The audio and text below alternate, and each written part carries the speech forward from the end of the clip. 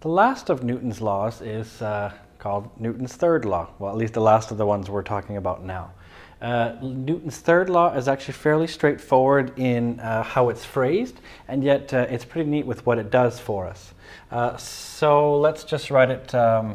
Every action has an equal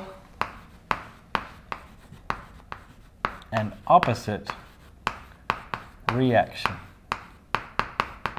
That's the key thing here.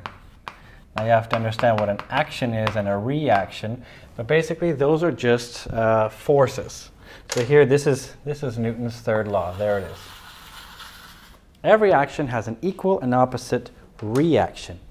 Now, I think this is explained very well with some examples. So let's say, yeah, I just saw a video of someone on a skateboard today. So let's say someone is on a skateboard. So here you are, you're standing on your skateboard. Well, I guess you'd have to be a little bit taller, but you get the idea. Here's a person here. And there's a wall here. Now with, the wheels aren't really very even sized, but oh well. Let's say you're on your skateboard and you push against the wall. Think carefully what happens to you. You push one way and yet you go the other way. So in this case right here, you push to the right, but the wall pushes you to the left. So this was you giving an action, in other words, a force going to the right, and the wall, it turns out, pushes you back to the left. And that's why it sounds counterintuitive, but if you push against the wall, you actually go that way. A lot of people don't really give it any thought. They just know this because they've been on Earth and experienced things like maybe you're on skates or a skateboard or something like this. It could be something as simple as jumping. I mean, think very carefully. I mean, if you ask someone, how do you jump? Well, they'll probably just say, well, I just jump. I mean, I just jump. Now think very carefully about what you do though. In order to jump, you want to go up. And yet what do you do with your legs? You actually push down. So to jump, you push down, and the earth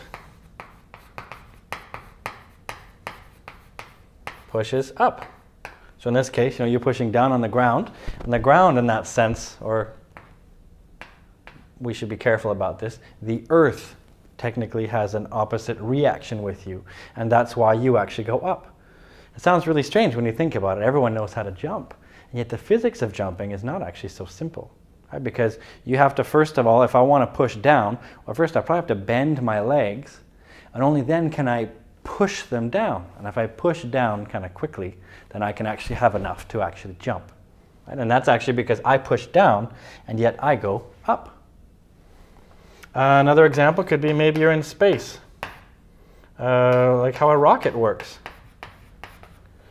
So a rocket, let's just say I've got a situation here. So here's a rocket. I'm going to draw a really, I guess some sort of rocket here with some sort of stuff coming out here. Actually, it's really cool. I don't know if you've heard about it, but there's a group in Copenhagen called the Copenhagen Suborbitals. It's just basically two guys, and they've decided to make their own rocket system and send a guy up into space. And they're doing it all kind of out of their backyard, essentially.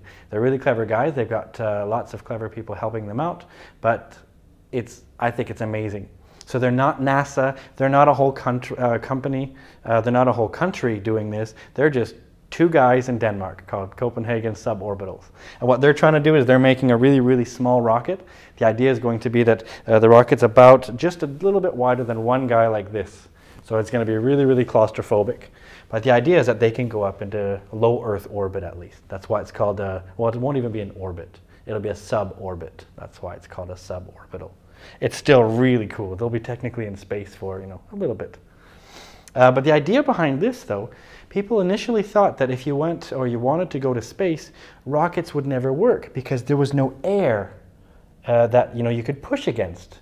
Because if you think about it, a lot of people think, okay, well, here on Earth, If you want to go in a plane, what do? Well, you either have a propeller that moves the air backwards and then you end up forward. That's again another action-reaction thing, right? The propeller pushes the air that way, so the plane goes that way.